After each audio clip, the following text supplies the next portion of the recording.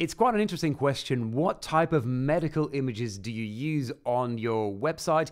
And how do you illustrate the patient education topics that you discuss on your website? Now, it might be tempting to go into the stock libraries and just pick some of these typical surgery images that you can find there, or to have just your own team being photographed and displayed in a theater setup. That is one option, and many surgeons will pick that one because it's quite often the easy suggestion. Well, there's a few other things to consider.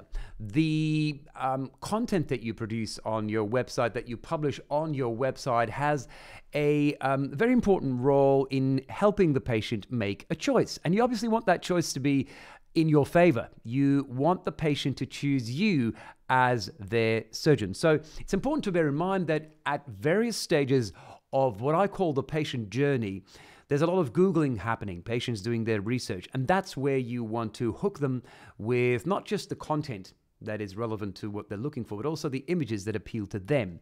And you don't just want to use these medical stock shots and just bluntly tell them this is where you'll end up soon in surgery and this is what's going to happen. That, obviously, as you can understand, is not always a good idea. So this is where these other types of images come in, where, yes, you can still refer to the problem and visualize what's going on if we're talking about shoulder pain and shoulder conditions, but make it human, make it welcoming, make it as palatable as possible, because these are patients who may still not be convinced that surgery is going to be their next option.